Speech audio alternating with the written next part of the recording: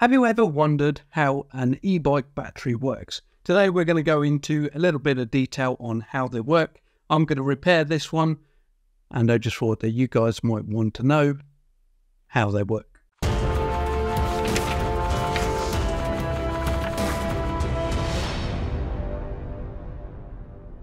Now remember, this is very, very important. If you do decide to take this apart, make sure you do your research first, because it can be extremely dangerous, especially if you short it out. It will catch fire and you can't put it out. So if you are uncomfortable in doing anything like this, please don't attempt it. So let's get into it. So essentially, an e-bike battery is a big battery for either an e-bike, an e-scooter, or even a e-motorbike or something along those lines. It is made up by a lot of these cells, which are 1865 cells. And depending how they sit in the case and how they're wired up, they can make different voltages and different amperages. So if this is on its own, it would be 3.7 volt at 3 amp hour. If you join them together, negative to negative, over 4 batteries, it would still be 3.7 volt, but now it will be 12 amp hour. If you do them in parallel, so positive to negative, positive to negative, positive to negative, it then becomes 12 volt at 3 amp hour. And that's essentially all it is. When you have a BMS system, which is battery management system, what happens is you get a wire that goes from positive to negative, which is your main, and then you get a balance lead, which you have one on your primary negative, and then one on the positive, next positive, next positive, next positive, next positive. And what this does is it controls. At the end of the charge cycle, it can tell what the voltage is on every single battery, and it uses a small amount of ampage to try and make sure that they're all the same amount. With a BMS system, what it does is it reduces the chance of you under or overcharging your battery, because again, over discharging your battery can destroy them, and overcharging them can destroy them. Because there is like an oxidizer in these batteries as well, doesn't matter if you spray foam on it, water on it, or anything like that, it's not going to put it out. The only way to actually the only way to get these batteries out is to leave them and let them burn through their cycle. As you can imagine, in a house, this is rather dangerous, and you're going to destroy all your stuff. So with this battery, it turns out that the battery management system has actually gone, and this means that it won't charge and it won't give you any voltage. The way to check this is when you actually plug it into your device, you get your multimeter, which is here. It might be a little bit hard for you to see, but we'll give it a go. Good.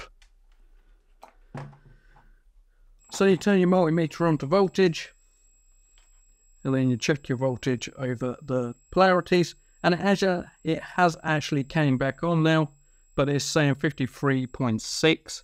When I did the original test on this, it worked for 10 minutes, the battery voltage went down to 0, and then it wouldn't come back on again. So we're going to change the BMS system on this battery to try and make it work as it should.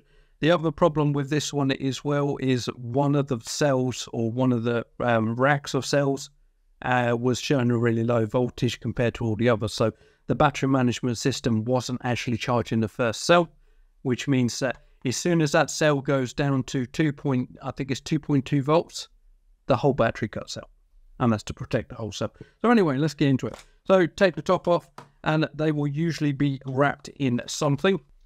So this one was actually wrapped in plastic, and it is wrapped in this wax paper as well.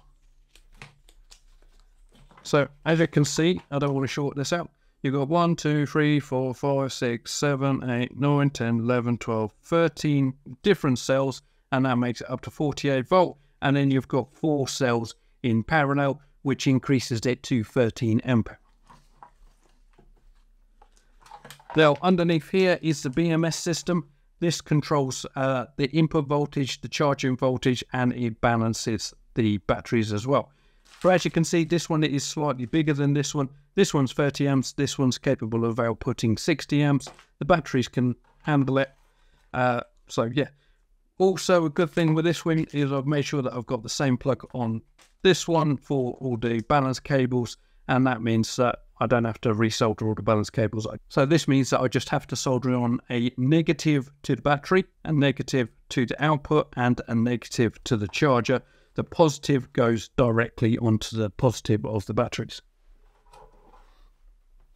Now, there's a couple of reasons why you might find that these go dead. 99% of the time is because of this.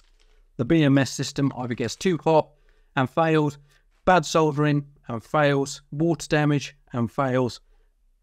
99.9% of the time, there's nothing wrong with the batteries. It's usually the BMS. To replace this battery, it's about £120 to £400 to £1,000, depending on what type of bike or scooter or moped you're taking them out of. To actually repair or replace this, the BMS system, I bought this one for, I think it was about £14. To get one for a bigger bike, you are looking a lot more money. So you do pay a little bit more for quality. This BMS is a cheap one, and chances are it will last for a while. But for this sort of use, an e-bike, I've never had any issues. If they're going to break, they usually break straight away. And then you send them back to Amazon, and they send you out another one. But you can get all singing, all dancing ones with Bluetooth and Wi-Fi connectivity and all this sort of stuff. Do you need it? Maybe not. All I'm going to say to this is I'm not going to show you how to do this. There's many tutorials on the internet on how to do this. If you don't know what you're doing, please don't do it, because it is extremely dangerous.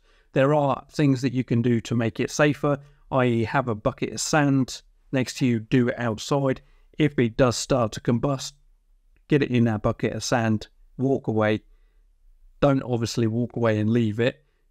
Just make sure that it's safe. And if you don't understand what you're doing, I would just leave it. There are plenty of people out there that are going to charge you about £30–40 to do this to your battery. It's probably safer to get them to do it than to do it yourself. So this is just a demonstration of what's inside an e-bike battery. I am going to change the BMS on this one. I'm not going to do a video on it because I don't want to be responsible for somebody copying me and burning their house down. So I just wanted to do a demonstration of what's inside so that you don't have to take yours apart. You will be able to find somebody local that's going to be able to repair these for about £30–40. If your bike's under warranty, take it back. Get them to repair it. That's not your problem.